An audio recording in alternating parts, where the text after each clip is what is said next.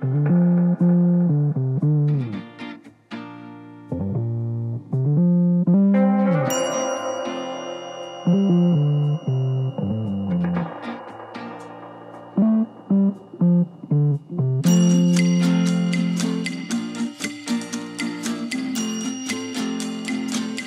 nerds, Farmer Jesse here in continuation of our crop breakdown series. Let's get into a set of crops that is perhaps not our most profitable that we grow necessarily, but is among the more delicious and can add a little boost to our fall and winter sales, or at very least our fall and winter pantry, winter squash.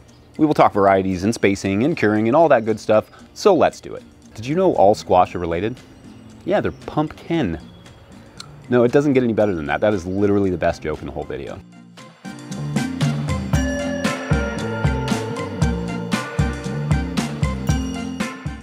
All right, so winter squash. It's perfectly rational to wonder why people even grow these crops, because on paper, it's not the most enticing. Winter squashes, pluralizing something like that, is really always feels ridiculous. But anyway, winter squashes tend to be very slow to grow. They take up a lot of space. They are low yielding. They have generally high nutrient needs and can be very pest and disease susceptible. So why bother? Well, one, the flavors are really exciting and unique. A lot of winter squashes can be eaten raw in salads, in fact. It's true, it's great that way. They can be made into soups, roasted and stuffed into pastas, used as transportation for the local royal ball. Winter squash stores extraordinarily well, not to mention that some people certainly have a desire to grow great winter squash because it has an enormous amount of cultural and family significance, especially here in the United States, where it has been grown for thousands and thousands of years, sustaining native populations through many winters. So there are a lot of different reasons to want to grow this particular type of crop and grow it well. And it can be done in a way that is not so labor, space, or tillage intensive, and thus maybe a little more profitable than a high tillage system. First, there are two main types of winter squashes, and you'll have to bear with me. Some Latin names are coming, and I will probably botch them. But they are important. The types are Cucurbita pepo, which tends to be like your acorn squashes, delicatas, and pumpkins. These pepos, as they're often referred, are probably the most common. Then there are Cucurbita muscata, which are like your butternuts and honey nuts. And finally, you have Cucurbita maxima, which are like your kabocha squashes, but also some of those flatter pumpkin looking things. There are other squashes, but those are the main ones. And there's some crossover between them, so don't make assumptions here, because maxima can be bred to look like a pepo and vice versa. And then the reason that Latin name is important is because it isn't that hard to save seeds on these types of squashes, as long as you are not growing two of the same varieties, or at least not very close to one another. We saved butternut squash seeds for years, and it was fun to pick and choose the attributes that we liked. So you can grow a muscata, a maxima, and a pepo, and save the seeds on all three without fear of them crossing. Just keep in mind that most summer squashes are pepos, so they can potentially cross with your winter squash. 800 feet to a half a mile is the recommendation in terms of isolation distance for squash, according to the Seed Savers Exchange website. Got a lot of great information over there. So spread them out if you plan to save the seed. Another thing to keep in mind with squash is bush habit versus vining habit. Bush habit, sometimes just called short vining, simply means that the squash are not going to vine out 8 feet in every direction or more, growing more like summer squash. For a lot of growers on small acreage, the bush habit varieties are extremely popular because you can keep them relatively confined to a single bed. That said, there are not that many choices for bush or semi-bush habit varieties. My favorite is Jester, which is more of a short vine, but then there are also things like Starry Night, Sweet Reba, and Honey Bear. There's also a bush variety of Delicata over at High Mowing Seeds that you can get a hold of. And you may be able to find a couple shorter vine varieties of spaghetti squash out there as well. Most of the pumpkins and butternuts are long vines, though sometimes you may be able to find medium vining varieties. Kitty cat. Yeah, it's been a while, Kitty. She's still around. She's lazy. Choosing your varieties for winter squash can be very personal, but if you're growing these for market, try to avoid anything, or at least investing too much into things that are going to be hard to explain or sell. For us, we do honey nuts and delicatas, the spaghetti, and some winter luxury pie pumpkins, and I don't generally save the seeds because there are 3 of those are pepos or hybrid. Anyway, Choose your seed according to the aforementioned qualities, and just keep in mind that winter squashes average between 80 and 120 days to maturity, so you will need a very long growing season to grow them. Pick a shorter day to maturity squash in cooler regions and plant them early.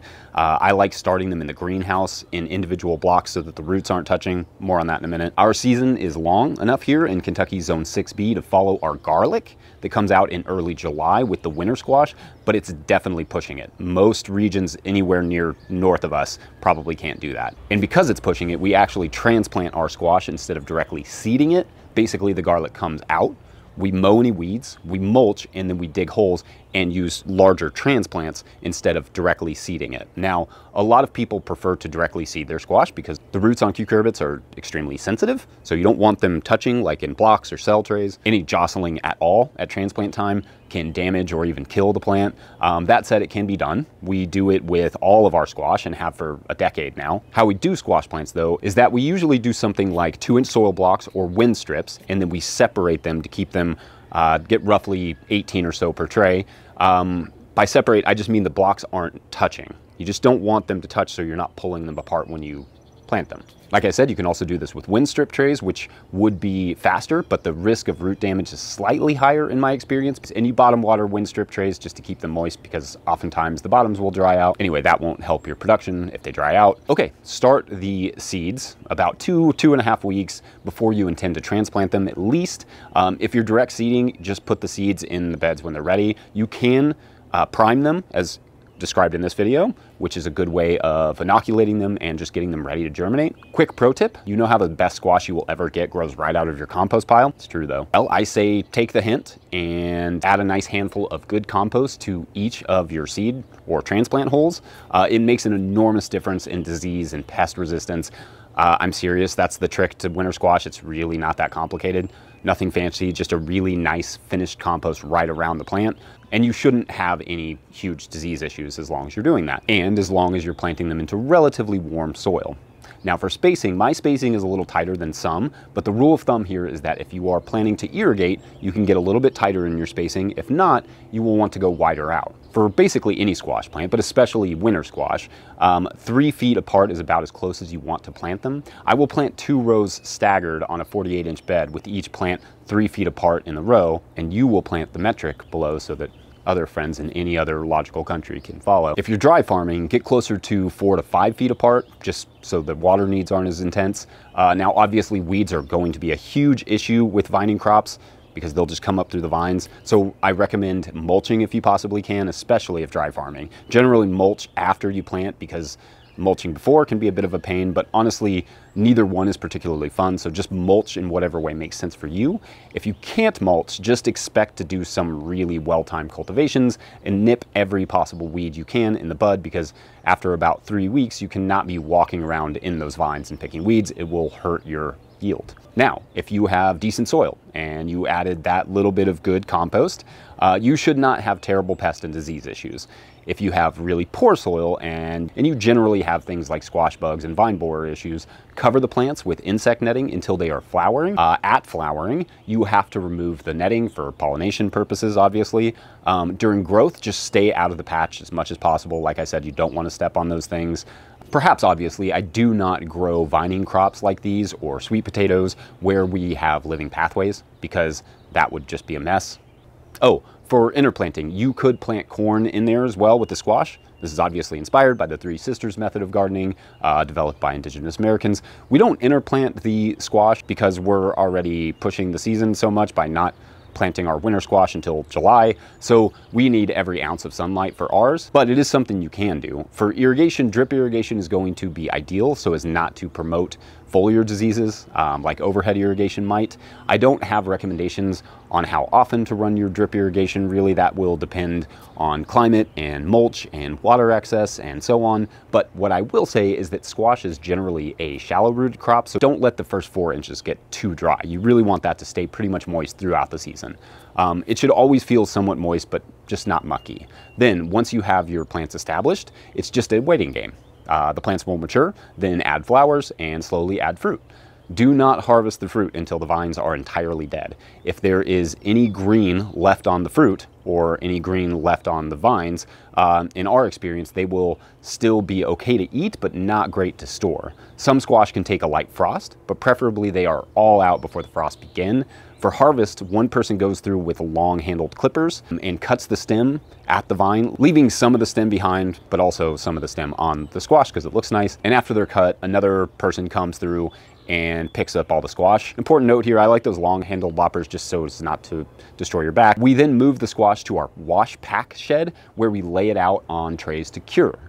First, the reason we cure squash is to heal wounds on the squash, to thicken the skin, and convert some of its starches into stable sugars. Now, not every squash has to be cured, and the ones that do not necessarily cure at the same speed. Some pumpkins and delicata don't need much, if any, curing, but they also don't store all that long just being a couple to a few months after harvest. Acorns and spaghetti squash are the same and are not supposed to be cured at all, and likewise will store only for a few months.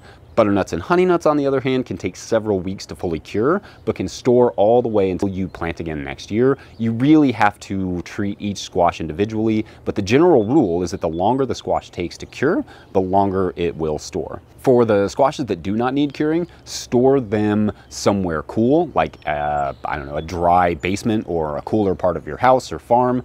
For the ones that need curing, you will want to find a warm place with pretty high humidity and good ventilation. The temperature should be roughly 80 degrees Fahrenheit or roughly 27 degrees Celsius. If you do not have good natural humidity like we do here in Kentucky, zone 6B, birthplace of humidity, you don't need to fact check, I'm pretty sure that one's true. If you do not have good natural humidity, then you will want to throw some breathable cover over top of the squash in a bucket of water or a pan of water or something underneath. That will help with the curing. We just do single layers of squash on these little chicken wire racks that you can see, and then we find a way to elevate those. So in this case, they're just stacked between other little stainless steel racks. It's not super easy to explain, but basically the idea is to have airflow above and below the squash to avoid rot without filling every tabletop in the world with squash. For a little airflow, we have a couple fans on low speed, just blowing air at the squash, but not necessarily trying to dry them out.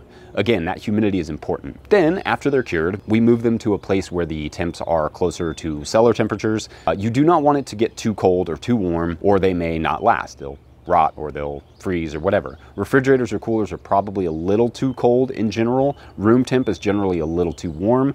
Basements are good, or near a door or in a colder closet. If they get frozen, the squash will rot, so keep them from freezing, obviously. Market or eat your more perishable squashes first, then move on to the longer storage ones. Otherwise, I think that's about it. Is that about it? I think that's about it. Feel free to add your 2 cents in the comment section. What did I get right? Wrong? What did I miss? What are your favorite squashes? Sign up to be a patron if you appreciate these little crop breakdowns at patreon.com/no-till-growers. Pick up a hat or a copy of the Living Soil Handbook at no-till-growers.com. That supports these videos as well. If you're not subscribed to this channel, make sure to hit the subscribe button. And if you are subscribed, you're awesome. Like this video if you like this video. Thanks for watching. We'll see you later. Bye.